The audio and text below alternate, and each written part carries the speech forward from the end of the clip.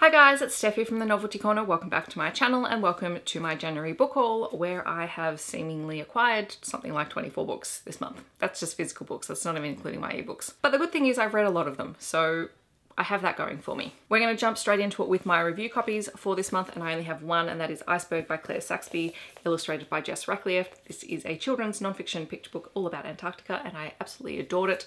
I did recently review it in my Books Beside My Bed video, so you can definitely check it out there if you are interested in more details. I have one book from a subscription box, and that is How to Fail at Flirting by Denise Williams. This was in my last Bake Rate box that I purchased, and I have not yet picked this one up, but I am very eager to at some point in the future. I also acquired a couple of new teaching reference books, so occasionally I share these here. The first one is Notebook Connections by Aimee Buckner. This is all about strategies for implementing readers' notebooks in the classroom, and also the Teacher's Guide to Writing Workshop Essentials.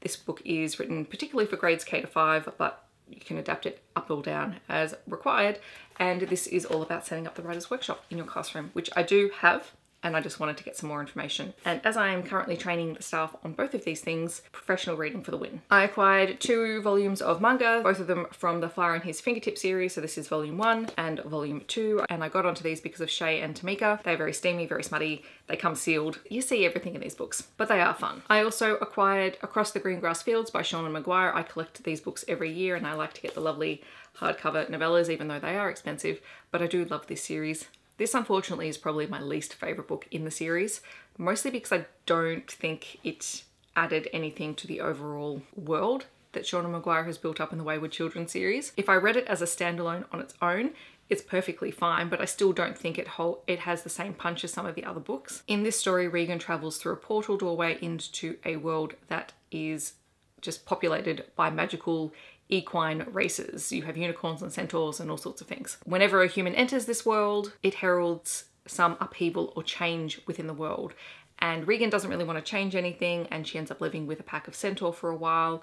Then she goes on the run, and then she has to face up to the fact that maybe she is there to do something. And this is where I think that it lost its punch, because I don't think her actual purpose there was anything remarkable, which in itself is totally fine. It could be part of what Seanan McGuire was trying to achieve, but it felt like it was building to something, and then what it built to did not seem as significant, and that was a bit of a letdown for me. I also acquired a physical copy of Blood Heir. I read this twice in ebook form, so I will be rereading this at some point a third time because I want to tab it up and do all of those fun things that I love to do with books that I enjoy. This is the first book in the Aurelia Riders series and is a spin-off from the Kate Daniels series. This one is Julie's book, and it was fantastic. I've talked about it twice this month. Go and check out one of those videos because I'm pretty sure everyone's sick of me talking about it. I received 2 more Katie Robert books from her Patreon. The first one is a physical copy of Abel, which was her January release, and this one has been signed and personalized to me. This is book 1 in the Sabine Valley series, and also the Wicked Villains Shorts collection, which again has been signed and personalized to me, and this is just a collection of all the Wicked Villain short stories that she released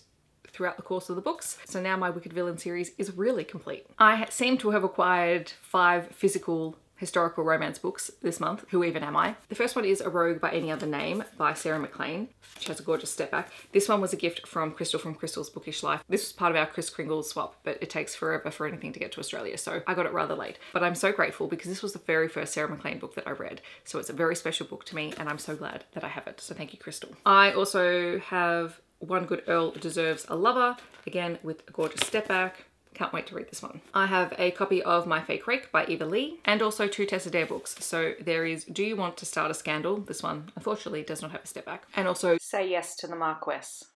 After my binge read of the Thornchapel series in December, I ordered the physical copies of the books because I love them. So the first one is A Lesson in Thorns, Feast of Sparks, Harvest of Sighs, and Door of Bruises. And this is a very gothic, dark, erotic romance series that is just mind-boggling with everything that it includes in it, but I love it. And then the author I acquired the most books of in January was TJ Klune. So the only one of these books that I haven't read yet is The Extraordinaries, which is his young adult series, I believe, and the second book's coming out this year. So this one I'm hoping to read in February because I'm just very excited to keep reading his books. And I believe this is a story about superheroes and also the people who are just ordinary, and I love those kinds of stories. I have absolute faith that TJ Klune is going to smash it out of the park with this book. I also ordered a copy of The House in the Cerulean Sea, which is my precious baby of a book. It is one of my favorite books that I've read this year.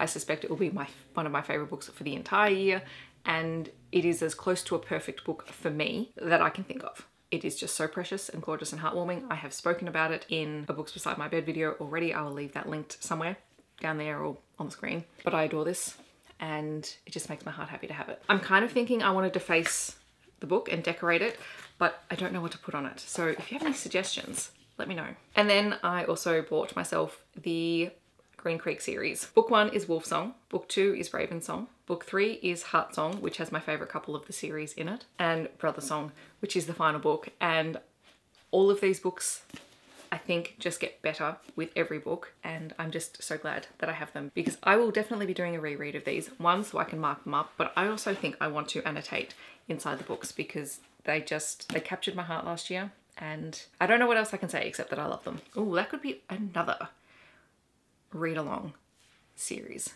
I don't know. Oh, okay. I shouldn't get these ideas. Who knows how much time I'm going to have this year. I'm working full-time.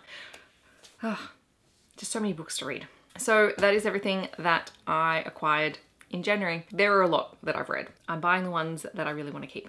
And hopefully that's what I'm going to continue to do. In the comments below, let me know something that you have purchased or acquired in the month of January, whether it's you've bought it for yourself or whether you've borrowed it out from the library and you've really enjoyed it. I would love to hear about the books that you have had come into your life in the last month. Otherwise, I hope that wherever you are in the world, you are staying safe and healthy, and I'll see you very soon in my next video. Thanks so much for watching.